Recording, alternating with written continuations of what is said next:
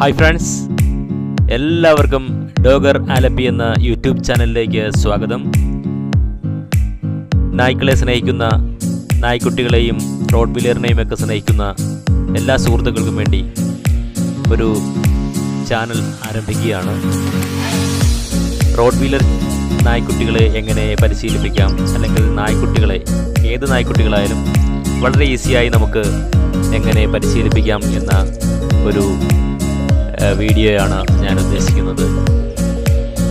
Rottweiler നായ്ക്കുട്ടികൾ അല്ലെങ്കിൽ നായകളെ പറ്റി പറയുകയാണെങ്കിൽ മറ്റുള്ള നായകളിൽ നിന്ന് വളരെ വ്യത്യസ്തമായ സ്വഭാവം പുലർത്തുന്ന നായകളാണ് റോട്ട്വീലർ. കാരണം അവർ ഒരു സ്വന്തം പേഴ്സണാലിറ്റി മറ്റുള്ളവരിൽ നിന്ന് വ്യത്യസ്തമാണ്.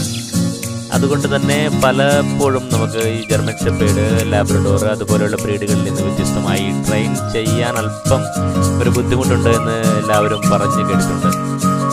പക്ഷേ നമ്മളൊരു അല്പം കൂടി ശ്രമം കാണിച്ചു കഴിഞ്ഞാൽ വളരെ നല്ല ഒബീഡിയൻ്റ് ആയിട്ടുള്ള ഒരു ഡോഗായിട്ട്, നമ്മുടെ വളരെ വിശ്വസ്തനായ ഒരു സ്നേഹിതനായ അല്ലെങ്കിൽ നമ്മുടെ കുടുംബാംഗവുമായൊക്കെ മാറുന്ന ഒരു ഡോഗാണ് നമ്മുടെ റോട്ട്വീലർ. ഇപ്പോൾ നമ്മൾ ഈ വീഡിയോയിൽ കാണുന്ന നിക്കി, ഞങ്ങളുടെ നിക്കി ഇപ്പോൾ എൻ്റെ മൂന്നാമത്തെ ഡോഗാണ്. ഇപ്പോൾ കൊണ്ടുവന്നിട്ട് രണ്ടാമത്തെ ദിവസമാണ്. അവർ ഞങ്ങൾ വീട്ടിലെല്ലാവരുമായിട്ടൊന്ന് സോഷ്യലൈസ് ചെയ്യിക്കാനുള്ള ഒരു പരിപാടിയിലാണ്. വീടൊക്കെ ഒന്ന് പരിചയപ്പെട്ട് വരുന്നതേ ഉള്ളൂ. അപ്പോൾ വളരെ ഹാപ്പിയാണ്. അപ്പോൾ അവളെ എങ്ങനെ നമുക്ക് നല്ലൊരു നായയായിട്ട് വളർത്തിയെടുക്കാം, നല്ല പരിശീലനം നൽകാമെന്നുള്ളത് വളരെ ശാസ്ത്രീയമായി തന്നെ ഡോഗ് സൈക്കോളജിയിലൂടെ നമുക്ക് അത് സാധ്യമാണ്. അതുപോലെ നമ്മൾ റോട്ട്വീലറിനെ പറ്റി പറയുന്നത് പ്രധാനമായും ആക്രമിക്കും എന്നാണ്. മറ്റുള്ള ആൾക്കാരെ ആക്രമിക്കും, തുറന്നു വിട്ടാൽ നമ്മുടെ നിയന്ത്രണത്തിൽ നിൽക്കില്ല എന്നുള്ള ആരോപണങ്ങളൊക്കെ ധാരാളം കേട്ടിട്ടുണ്ട്. പക്ഷെ വെറുതെയാണ് അതൊക്കെ. റോട്ട്വീലർ വളരെ നല്ല ഒരു നായയാണ്, ഒബീഡിയൻ്റ് ആണ്. പക്ഷേ അവിടെ സംഭവിക്കുന്നതെന്ന് പറഞ്ഞാൽ ഈ നായ്ക്കളെ വാങ്ങുന്ന ആൾക്കാർ, റോട്ട്വീലറിൻ്റെ ആ ഇതൊക്കെ കേട്ടിട്ട് വാങ്ങുന്ന ആൾക്കാർ അതിനെ കൊണ്ടുവന്ന് കൂട്ടിലിടും, ഭക്ഷണം കൊടുക്കും.